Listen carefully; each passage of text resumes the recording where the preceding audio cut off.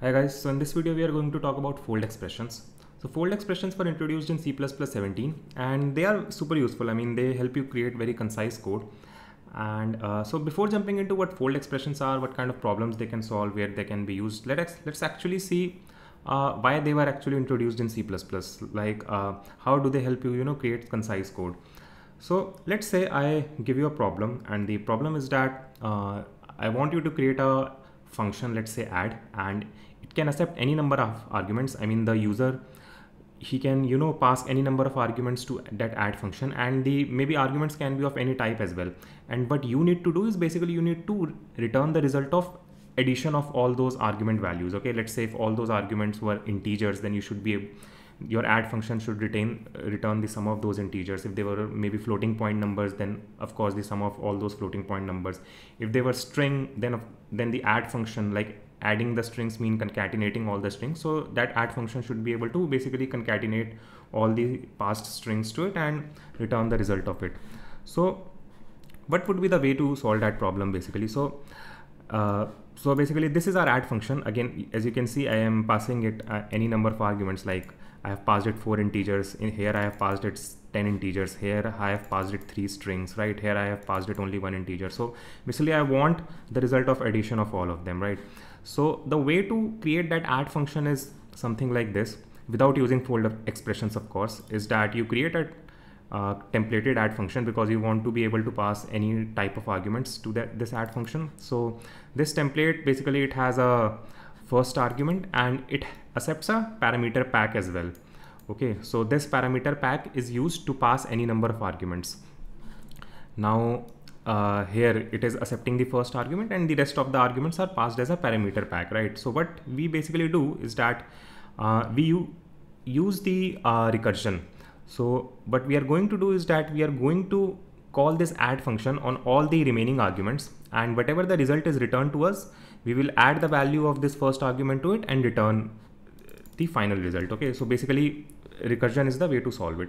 And of course, when you are going to use recursion, you need a termination condition as well. So the termination condition is this another add function, which is basically a partial specialization of the template, where if you have only single argument, basically if you call the add function with just a single argument, you just return that argument. Okay, so this is going to be our termination condition in the recursion. So when I run this code, you can see we'll get the output. I mean, for this one, I'm getting the sum of 1 2 3 4, which is 10. For here I'm getting the sum of first 10 natural numbers, which is 55. Here I'm concatenating these 3 strings, so I'm getting this, right? Similarly for line number 24, where we are calling add with just a single integer 1, I'm just getting the result 1. Okay, so this is the way to solve it. And in case you basically, to help you visualize how it would have worked, let me show you on here. So this is this is our code. Like I have the same add function, the templated add function, and I'm calling it with 4 arguments. Okay, so what magic did compiler do behind the scenes? So what it did was this: how it basically expanded our templates, how it instantiated our templates, how our recursion was expanded. So to help you visualize this is actually what happened behind the scenes. So the compiler created an add function which accepts 4 integers. Here are four integers, the first argument and the rest argument 1 2 3, right? So you can see what compiler is doing. It is calling this add function now with the remaining 3 arguments, because here in my code, what I was doing, I was calling the add functions with the remaining arguments, and whatever the result was returned by it, I was adding the first argument to it. So the compiler is also doing the same thing. Now when compiler is calling this add function with these 3 arguments, the function which will be called is the add function which accepts 3 arguments. So compiler must have instantiated that as well, and this is that instantiation. Okay, so here we have our add function which again accepts our first argument and the remaining 2 arguments.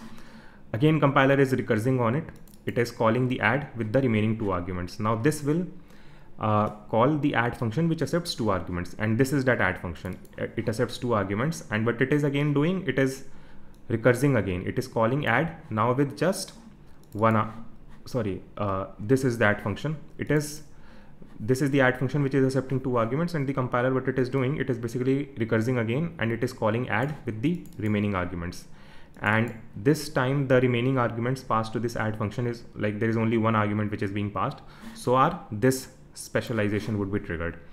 And hence this function would be called. And when this is called, like you can see that the recursion stack would unwind, and that is how eventually this we get the result. I mean, this is the magic which compiler is doing behind the scenes. So now the thing is that as you can see, like usually when programmers had to create such functionalities, you know, maybe create a function which accepts any number of arguments and does something on it, this was a common practice. I mean, you use the recursion and you use the concept of, I mean, with recursion you need a termination condition, so you need a partial specialization of the template which can help you terminate the recursion. So I mean, C++ community realized that, and hence they saw that this was kind of a recurring problem, recurring code, a lot of boilerplate code was required for it. So they created a concise format for it, which is called fold expression. I mean, fold expression can help you solve these kind of problems. So with fold expression, if I had to solve, I mean, if I had to again create the same kind of add function, all I have to do is this. What I do is this is our add function which accepts again a parameter pack. Basically you can pass it this, we are giving it a parameter pack because we want to pass it any number of arguments, right? And all I am doing is this. I mean, so this is the thing which I have highlighted on line number 5 is actually the syntax of fold expression. Okay, so to give you a formal explanation of this, so basically fold expression can be written in these 4 forms. Like this is the syntax. You have the expression inside this opening and closing parentheses. Again, these parentheses are important for fold expressions. You have this pack, you have the operator, and then you have these 3 dots. Okay, so what does it signify? So the pack here is the unexpanded parameter pack. Okay, as I mentioned that in this add function we are accepting a parameter pack, right? So the pack in that fold expression is this args, the unexpanded parameter pack. Okay, then you have the operator. Now the operator can be any binary operator. I mean, you can read on CPP reference, the fold expression accept these 32 binary operators like plus, minus, multiplication, divide, logical operators like and, or, or, right? And then you have these 3 dots. Okay, so as you can see, like all you have to do is basically use this syntax. I mean, if with fold expression, the problem which I had highlighted, that you want a function which can accept any number of arguments of any type and it should return the addition of them. So this is the way to implement it using fold expressions. Now let me actually explain what happens. So what does this syntax means? Okay, so this syntax basically means that your fold expression would be expanded like this. I mean, this is called unary right fold expression. So what it means that your expression would be expanded something like this. You would have something like this was the nth argument. Okay, then this was the n-1 argument, then and like similarly like this, and then you eventually have something like this, that pack 2 plus pack 1. Okay, so this is what the unary right fold expression means. That is, you will basically start your addition from the right hand side. I mean, to give you a better explanation of this, let's see what compiler did. I mean, what magic did compiler did behind the scene. Okay, so when he had passed the 4 arguments to it, so this is how compiler expanded our add function. This is an add function which accepts 4 arguments, argument 0, 1, 2, 3, and this is what happened. Okay, you can see like first argument 2 and 3 are added, then whatever is the result, it is added to argument 1, and then whatever is the result, it is added to argument 0. Okay, so this is what you call a unary right fold expression. Why unary right fold expression? Because the addition is starting from the right hand side, right? And similarly you have the other syntax which I showed you. This is the unary left fold expression. So like, to remember which one is right, which one is left, all you have to remember is that where are these 3 dots placed. If these 3 dots are on right side, then it is a right fold expression. If they are on left side, then it is a left fold expression. Okay, so let me show you. If I would replace the positioning of these dots and arcs, what would happen? Okay, so if I did this and if I ran it, you will see that the fold expression would be expanded from the left hand side. So see, this is what the compiler created. Now the addition is starting from the left hand side, like args 0 and 1 are added first, then whatever is the result is added to arguments 2, then whatever is the result of this expression is eventually added to arguments 3, and it is returned. Okay, so this is how the unary left fold expression works. Now you have another syntax like this one. So what this is, so this again, the parameter pack is same. It is the unexpanded parameter pack. This is operator. These are 3 dots. Again, your binary operator, and this init is kind of an expression. Okay, any initial expression. For example, why would you use this? And this time, like when you use this syntax, so which one is right and left fold expression? So depending on the positioning of init. Okay, if this initial expression, if this is placed on the right side, then it is a binary right fold expression. If this is placed on the left side, so this is a binary left fold expression.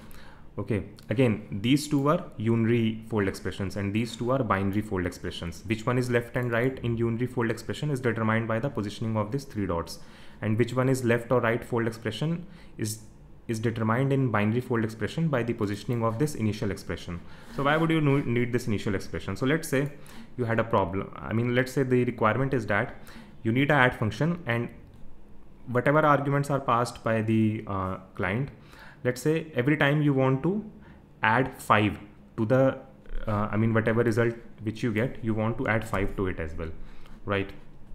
So to do that, I mean, to give such kind of capability, this binary fold expressions were introduced. So what you can do is you can do something like this.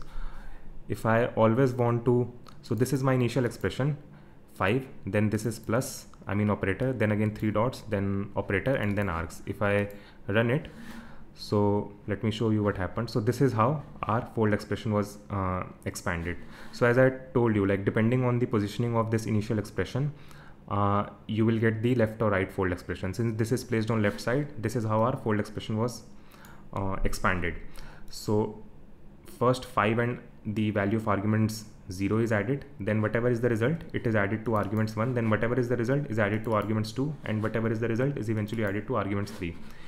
If I reverse the positioning of this args and let's say 5, so you will see that now the addition will start from the right hand side.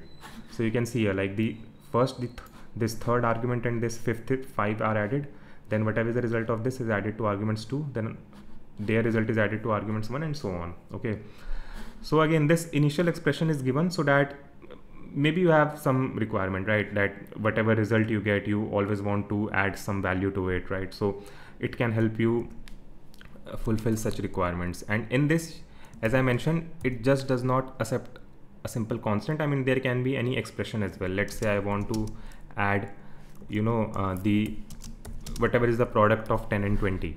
Okay, so if I run this, you will see how this, you see how this fold expression is expanded. So this can be this any expression. Okay, this init can be any expression, not just a value. And to read more about it, I mean, you can see here, like C++ has defined, I mean, on CPP reference you will find what pack, operator, and init means. So operator, as I told you, can be any of the 32 binary operators. Pack is an unexpanded parameter pack. This init is an expression. The only constraint here is that it does not contain an unexpanded parameter pack and does not contain an operator with precedence lower than the cast at the top level. Okay, now fold expressions are like very useful. As you can see on CPP reference also, there are a couple of examples. Like let's say you want to create a a method which accept any kind of arguments and eventually return you the boolean or and of all those, or logical and of all those. So this is how you can do it using fold expressions. Similarly, I showed you an example of addition function which they have shown here, and fold expression has many more applications. Like let's say you want to create a printer function which accept any type of arguments and any number of arguments, and just couts them to basically does a console output of them. So again, using fold expression you can simply do this. Similarly, let's say you have a function which accepts a vector and any number of arguments which whose values need to be inserted in this vector. Again, instead of calling pushback repeatedly for each argument, what you can do is that you can use a fold expression. Okay, here the operator is this comma operator. So as you can see, like fold expression has a very wide application and it helps you create concise code. I mean, you can see here, right, if let's say I had passed 10 arguments to this pushback vec function, so I'll have to call maybe pushback 10 times, right? But with fold expression you can just do it in a single line. So this is the advantage of fold expression. And again, as I told you, like there is unary left, right left fold expression. So for some kind of operators, it might not matter whether you are using a right operator, a right fold expression or left fold expression. Like for addition, it does not matter whether we start adding numbers from the left hand side or on the right hand side. But for some operators, it might matter. For example, for division operator, like I have a unary right fold expression here for division operator, and I have a unary left fold expression here as well for division operator. Okay, so you can see I'm passing the same arguments, and how it would be expanded for unary left, it would be expanded like this. Like first 64 would be divided by 8, its result is 8, and then 8 would, like whatever is the result of 64 divided by 8 would be divided by 4. So 64 divided by 8 is 8, and then 8 divided by 4 is 2. So the answer here is 2. But for unary right, first 8 would be divided by 4, and whatever is its result, that would then 64 would be divided by that result. So 8 divided by 4 is 2, and 64 divided by 2 is 32. Right, so you can see, like for some operators it matters. The result will matter based on whether you are using a right fold expression or left fold expression. And you can see here as well that the output which we are getting are 2 and 32. But for some operators it might not matter. For example, for addition operator it might not matter. For multiplication operator as well it might not matter, right? So I hope you guys like this video. Do not forget to like, subscribe and comment, and I'll see you all next time.